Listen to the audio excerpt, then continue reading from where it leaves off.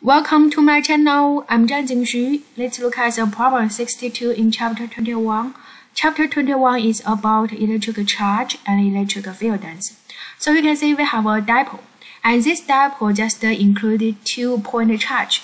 One is positive E, another one is negative E. So these 2 charge is one is positive, one is negative, but both of them carry just one fundamental charge, and this one we can call it Q, right? We can write it there as 1.6 times 10 power negative 6 coulomb.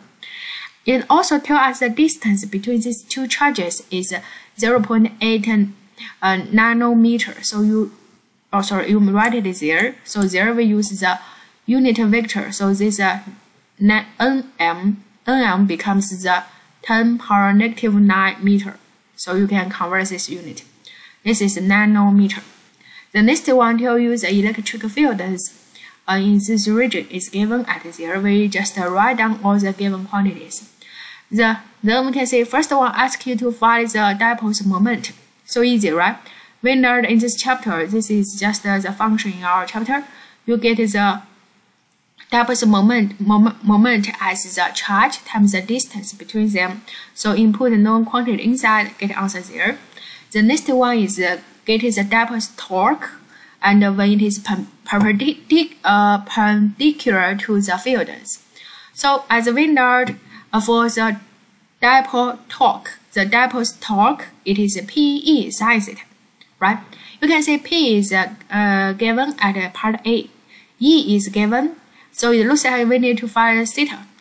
So it tells you the theta can be found perpendicular to the fields. So the theta is 90 degrees. So you input the known quantity, get the answer there. The next one tells you we still need to find the dipole's torque.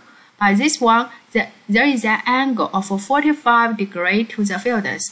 So in this case, we write down the theta as 45 degrees and input the known quantity, get the answer there.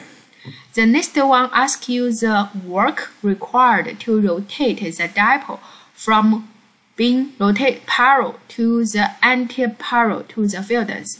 So now we write down the work done by the dipole, right? So the work done by the dipole, you can see it is negative PE cosine theta. This is also in our textbook. You can copy it. And then at initial, the angle is parallel to the fields, so theta 1 is 0. Then it rotates to antiparallel to the fields, so the theta 2 is 180 degrees, right? Input all the known quantities, get answer there. Thank you.